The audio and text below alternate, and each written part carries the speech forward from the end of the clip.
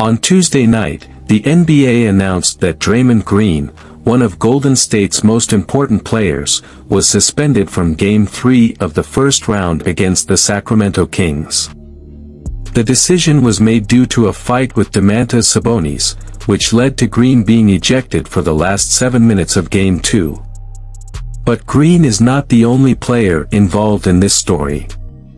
Several NBA players and legends have come to his defense, including Damian Lillard and Shaquille O'Neal.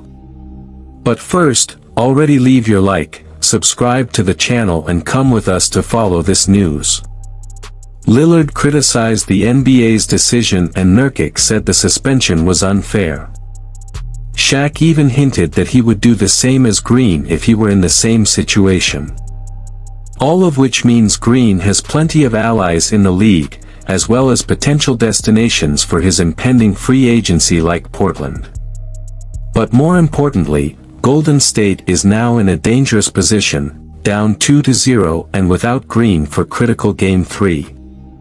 It's time for Green's teammates and the entire team to lift their heads and fight to win this series. And you, what did you think of this situation? Leave a comment below and don't forget to subscribe to our channel and turn on notifications to stay on top of all Golden State Warriors news.